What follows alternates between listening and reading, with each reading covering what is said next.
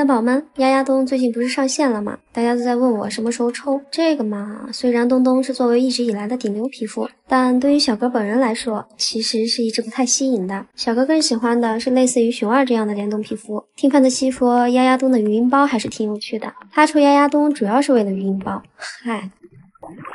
门前大桥下游过一群妹，也没听出来语音包的特别之处嘛。感觉和前两只小样对比，也就是没有那么夹了吧。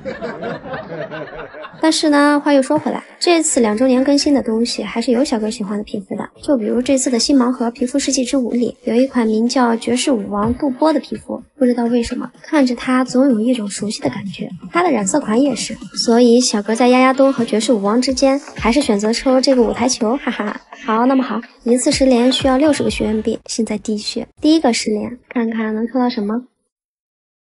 哦，红舞裙，这应该是款蓝色高级装扮。那剩下的都是……你好，我勒个豆，全是碎片。不过这零零散散加起来也没多少，继续下一个抽。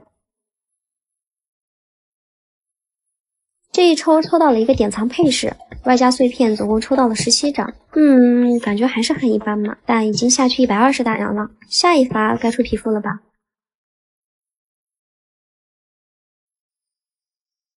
不是王姨，这里你还藏那么多金币还有染色剂干嘛？我的许愿币，领完抽奖获得的碎片已经够换皮肤了，但是180块都没抽到皮肤，这有点不合理了吧？要不试试单抽，感觉上应该快出皮肤了吧？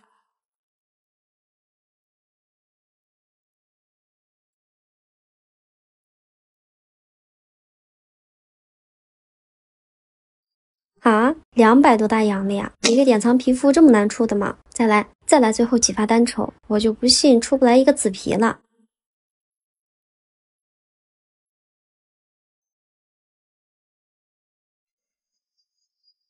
好，240个学员币都没出第一个紫皮，老实了，还是用碎片兑换吧。